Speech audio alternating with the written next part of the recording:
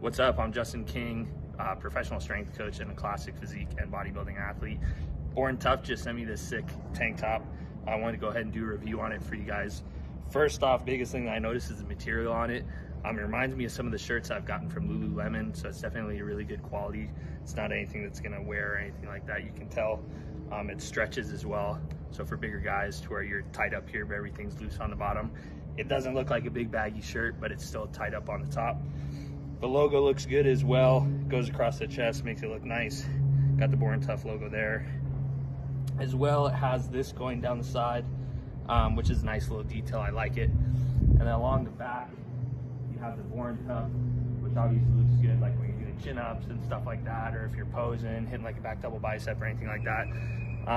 Honestly though, it's a really great tank top. I love it. I appreciate you guys sending this out for me, and I'm looking forward to trying some of the other ones.